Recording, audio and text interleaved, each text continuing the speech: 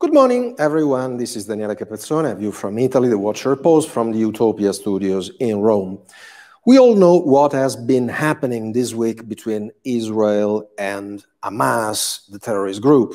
Hamas decided to launch several rockets against Tel Aviv, and of course there was a retaliatory action, several airstrikes decided by the government led by Prime Minister Netanyahu, who said from the very first moment that Hamas would be paying a high price for their attacks.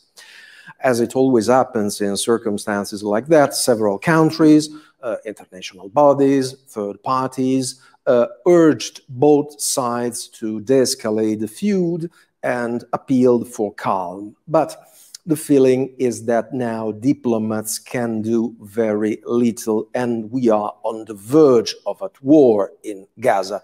Yesterday, Israeli forces announced the possibility of a boots-on-the-ground operation that might last as long as necessary. We will see what's going to happen. As far as I'm concerned, I can make 5 remarks on that situation. The first one is, please don't focus on the details of the situation. Look at the bigger picture and at the deeper causes of the conflict. Second, Hamas knew and knows very well what Israel's red lines were and are, and the consequences of crossing that red lines. Third, Israel has full right to defend itself and its citizens. Fourth, it's quite unacceptable to make a sort of moral equivalence between Israel and Hamas, between a democratic state, the only democracy in the region, and a terrorist group. But the most important remark from my perspective is the last one, the geopolitical one. Let's look at the bigger picture.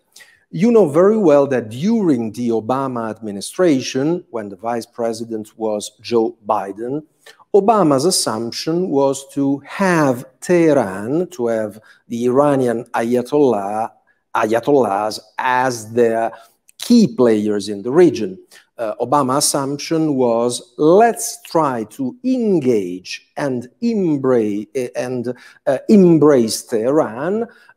In that way, we will convince them to stop their nuclear program, and they will convince them not to poison the whole region. Unfortunately, that political bet was disgracefully lost by the Obama administration. The Ayatollahs got plenty of American money, and with that money they went on with their nuclear program, and they went on poisoning the whole region, from Yemen to Syria, from Lebanon to Iraq. Donald Trump decided to turn over a new leaf and to have 2 key players in the region. On the one hand, Jerusalem, of course. On the other hand, and it was a wise choice from our perspective, Riyadh, Saudi Arabia, as the most important Arab player and as a stabilizing force in the region. And from that choice made by Donald Trump came the Abraham Accord peace agreement as the opportunity to turn over a new leaf in the area.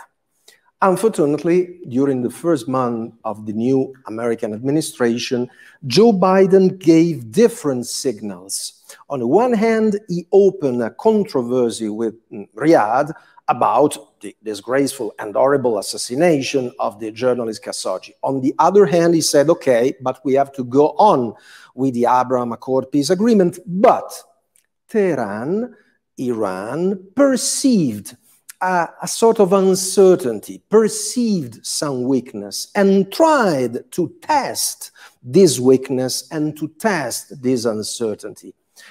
We all understand that it is quite unlikely that Hamas, which is a proxy of Tehran, may have decided an action like that against Israel without getting not only weapons and rockets, but also a political green light from Tehran. So that's the key element you have to keep in mind. Then there is also the role played by Erdogan, which is going to make things even worse.